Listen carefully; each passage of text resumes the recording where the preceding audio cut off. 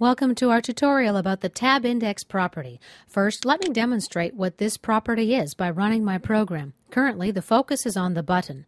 When I press the Tab key, my focus jumps from box to box with each keystroke, and then back to the button. The TabIndex property is how we define the starting point and order of the focus. Let's improve the user-friendliness of our program by modifying the TabIndex property of each control. First, let's go to the first text box. We'll set the value to 0. This is the first item in our form to receive the focus after the form becomes active. Now, with the next text box, we enter a value of 1 in the TabIndex property field.